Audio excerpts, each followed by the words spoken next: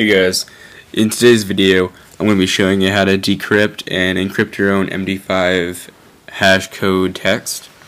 So if you were to have like a password or some type of sentence or text that you wanted to encrypt so people couldn't figure it out, like if you were sending out a file or something and it had something you didn't want people to see, you could do that. Or if you just want to test around and see what you get, you can use this free website called md5decryptor.co.uk, and I'm going to paste an MD5 hash code right here. So we got this, a lot of letters and numbers, and this is going to decrypt it for us and tell us what we did. So I'm going to take this and I'm going to put it in the box here where it says MD5 hashes. I'm going to paste it and then press decrypt hashes, and it'll take a bit to find them. And right here it'll say that this MD5 decrypted is pizza. So if we go to the MD5 encryptor, which is the opposite of decryptor, we can see here that the normal text that we put in was pizza, and the MD5 hash was this, which is what we put into the MD5 decryptor. And it can't do like a lot more like longer and in-depth words. So if you were to put in something like my cat likes to eat, it probably couldn't decrypt that just because it's really long. But most times, if you have one word or two words, it will. So I'll try another word here. I will do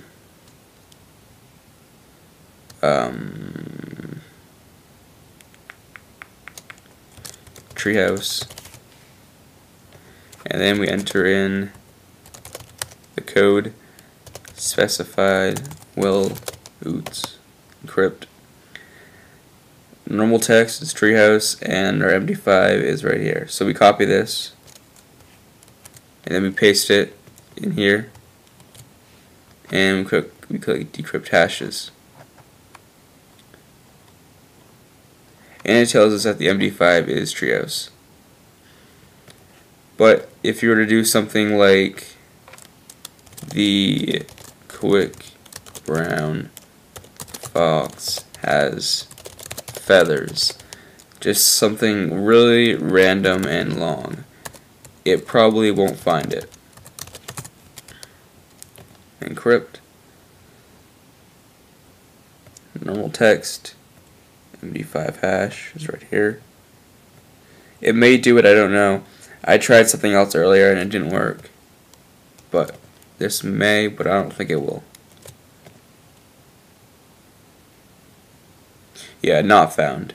So long text like that usually won't work. But if you do have like a decrypted password, if you're like hacking or something and you see a file, then you can enter the MD5 in this site right here. And as long as it's not something too long or too like absurd like mine was, it should be able to find it. And some are different than others. Also, there's all kinds of different hashes. There's a lot more than just MD5.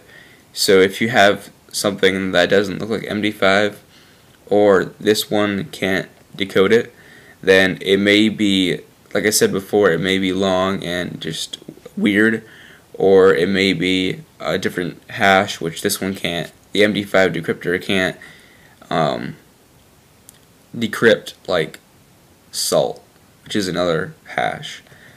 So you'd have to go to one that decrypts salt, decrypt that into MD5 if it has that option, or decrypt that right in normal text if it has that. But if it can only decrypt into MD5, then you decrypt it into that, and then you come here and you decrypt it into normal text. So that's just a little tutorial about like encryptions and hash codes. So I hope this was sort of helpful, I guess. I'll see you guys later.